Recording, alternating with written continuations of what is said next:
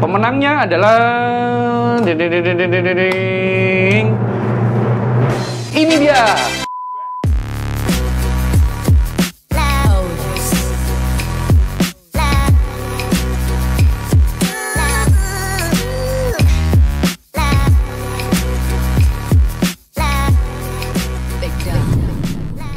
Hai Indonesia, bertemu lagi dengan saya Ray dalam channel Guppy Indonesia. Hari ini adalah hari yang kalian tunggu karena saya akan mengumumkan pemenang dari giveaway. Giveaway-nya apa?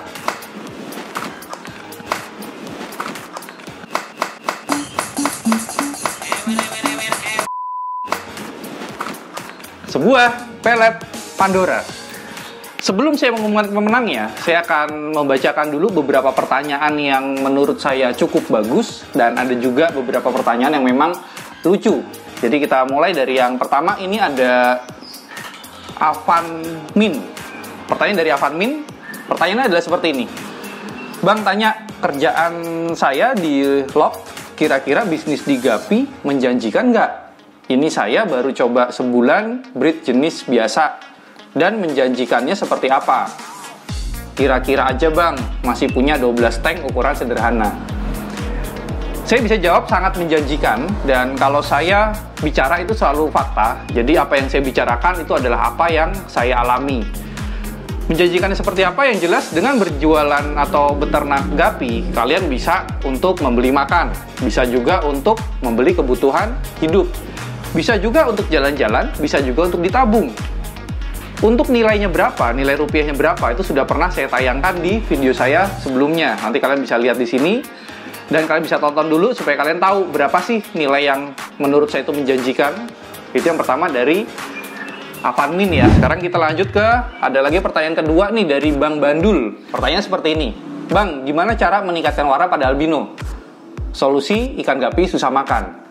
Jawaban saya cuma satu, kasih makan yang enak, yaitu pelet Pandora. Karena ikan kalian habis makan apapun terus kemudian ketemu dengan pelet ini, sudah pasti ikannya doyan makan. Tapi berkebalikannya, ketika ikan kalian sudah makan Pandora, kemudian kalian kasih pelet-pelet yang mungkin lebih murah dari Pandora, ada beberapa ikan atau banyak ikan yang menjadi tidak doyan dari pelet yang harganya di bawah Pandora. Jadi kesimpulan saya, Pandora ini rasanya enak walaupun saya bukan ikan.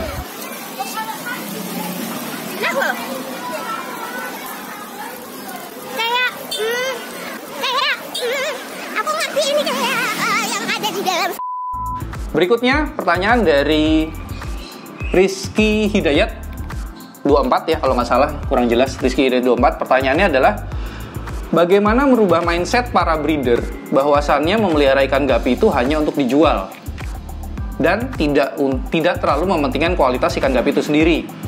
Padahal majunya kualitas ikan Guppy di Indonesia itu bisa dilihat dari kekonsistenan para breeder yang bertujuan menaikkan kualitas ikan, bukan hanya untuk uang. Statement ini menurut saya kurang tepat, karena menurut saya gini, saya bisa bilang salah ya, bukan berarti mereka yang berfokus untuk menjual itu tidak mementingkan kualitas. Justru, kalau mereka paham bagaimana cara menjual ikan dengan harga yang bagus, pasti mereka tahu bahwa itu berkaitan dengan kualitas. Tidak pernah mungkin ada sih beberapa orang yang berhasil ngejual ikan mahal tanpa mementingkan kualitas, tapi menurut saya tidak akan bertahan lama. Jadi menurut saya, berikan dulu yang sebenar-benarnya. Kalau memang kamu menjual kualitas, ya kasih dulu kualitasnya. Dengan begitu, nama kamu justru akan tinggi. Kamu akan mulai dikenal bahwa ikan-ikan kamu berkualitas. Dari sanalah penjualan kamu akan semakin baik. Jadi kalau dari Rizky ini mengatakan orang yang hanya mementingkan penjualan terus kemudian mengabaikan kualitas, mungkin yang dia jual bukan kualitas, tapi kuantitas. Pertanyaan berikutnya dari alfon.guppy. Pertanyaannya, Mas Ray yang baik hati. Aduh, ini pasti tidak kenal saya ya, karena jarang orang yang bilang saya baik hati, dan mungkin nggak ada sih orang yang ngomong bahwa saya baik hati. Tapi si alfon.guppy ini bilang saya baik hati. Terima kasih dulu, dan semoga kamu tidak berbohong ya, karena dosa. Ketika kamu memfitnah orang yang jahat, kamu bilang baik hati, itu namanya dosa. Saya jawab pertanyaannya, apakah untuk mendapatkan kualitas Guppy yang bagus kita harus membeli dari breeder terkenal? Waduh, ini kelihatannya ngefans sama saya ya. Karena gini, kalau memang untuk mendapatkan kualitas Guppy terbaik itu harus beli sama orang terkenal, ya seluruh Indonesia belinya sama saya dong. Karena kan nggak ada lagi kan pemain Guppy yang terkenal. Ya itu nggak tahu ya saya sombong atau tidak. Sombong amat. Basicnya sih gini, saya akan jawab serius lagi nih. Tidak, semua tergantung dari integritas seller. Kalau terkenal atau tidak, logikanya seperti ini aja. Yang sudah terkenal itu dia punya sesuatu yang dipertaruhkan. Jadi orang yang sudah punya nama, kita bilang terkenal itu bukan orangnya ya, bisa juga sebuah merek. Ketika dia sudah terkenal mereknya, artinya ada sesuatu yang dipertaruhkan. Ketika dia menjual barang yang jelek atau tidak sesuai dengan video, bisa jadi merek dia atau nama dia atau bahkan orangnya itu bisa dicap pembohong dan pada akhirnya brandnya jatuh dan mungkin pamornya akan turun dan tidak menjadi terkenal lagi. Tapi kalau kamu beli ke seller yang mungkin belum punya nama atau brand yang mungkin baru, logikanya adalah belum ada hal yang dia pertaruhkan.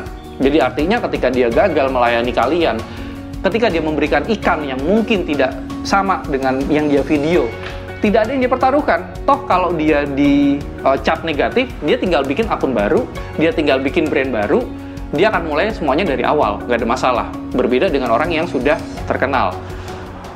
Jadi saya lanjut lagi ke pertanyaannya. Dari unik. Pertanyaan seperti ini. Apakah Guppy AFR dapat beranak di akuarium berarus kencang? Soalnya ikan saya tidak beranak. Malahan mati duluan betinanya. Terus karena kesepian, jantannya menyusul beberapa hari. Aduh, ini ceritanya sangat sedih sekali. Saya jadi bacanya nih jadi tersentuh gitu. Pertama betinanya mati, terus kemudian jantannya kesepian dan akhirnya menyusul mati. Ini seperti persis sama ini editor saya ini juga. Dia baru aja ditinggal. Bohong. Jadi ini saya ceritain sedikit di balik layar. Kenapa kok video saya ini telat tayang? Karena dia ini baru aja galau. Itu bohong pemirsa. Jadi ada satu tim kita tuh yang baru aja keluar, terus dia sedih. Semoga ini nggak di-cut sama dia nanti ya. Terus dia tuh jadi nggak semangat. Rasakan ini Mas Ray. Jadi saya mau syuting itu nggak ada yang nge-shoot, nggak ada yang ngedit. Jadilah video saya telat beberapa hari. Lanjut ke topik lagi. Tunggu balas dendamku. Hahaha. Jawaban saya cuma satu. Guppy itu tidak suka arus. Jadi kalau kalian pakai filter yang model berarus, jadi itu ada yang disedot terus kemudian ada yang dikeluarkan lagi, itu dia akan menimbulkan arus. Guppy tidak suka. Beranak sih bisa aja, tapi artinya gini, bukan perkara albino atau tidaknya ya, terus bukan perkara juga si betina mati terus jantan ikut mati, tapi basicnya gini, kalau Guppy nggak suka arus ya, dia bisa stres, sakit, baru kemudian dia mati. Jadi kalau perkara albino tidak bisa beranak di arus, itu semua Guppy nggak suka arus. Jawabannya seperti itu. Lanjut ke ANJ Guppy. Pertanyaannya seperti ini. Pengen tahu gimana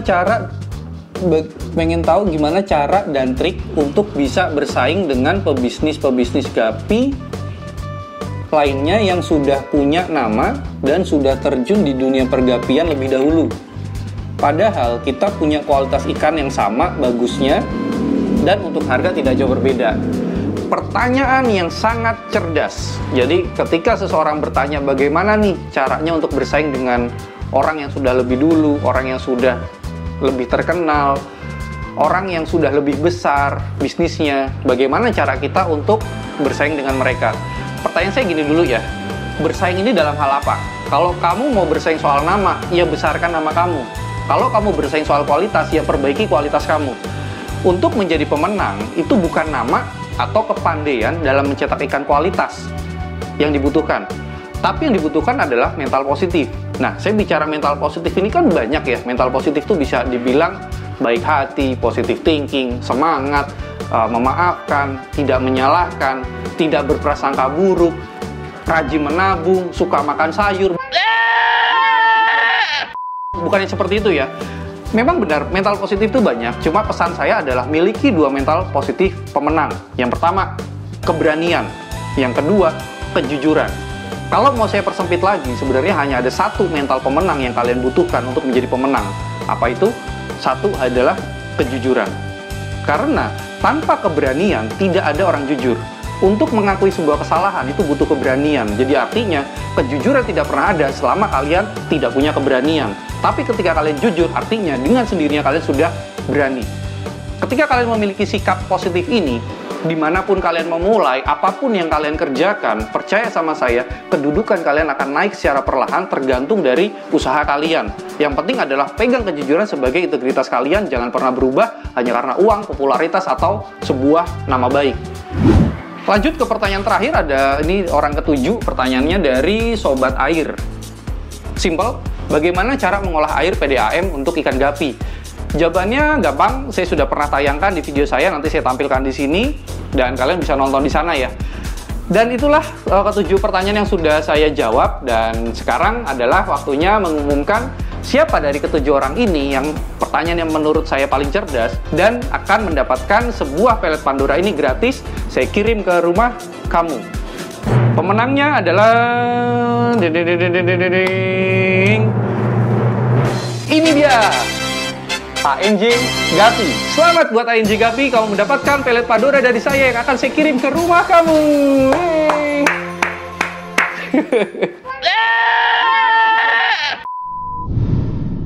Terima kasih buat kalian yang sudah mengirimkan pertanyaan ke saya, dan ada ratusan orang yang tidak bisa saya bacakan semua, tapi saya bacakan 7 orang yang paling beruntung. Dan selamat buat ANJ Guppy karena kamu sudah menunjukkan, sudah memberikan contoh bagaimana bentuk pertanyaan yang cerdas. Karena dari pertanyaan yang cerdas itu akan menimbulkan jawaban yang cerdas juga. Dalam kehidupan juga seperti itu. Ketika kamu pandai untuk bertanya kepada diri kalian sendiri, dengan sendirinya diri kalian akan menjawab dan merespon apa yang harus kalian lakukan. Itu pasti benar. Sekian dari saya, maju terus Indonesia.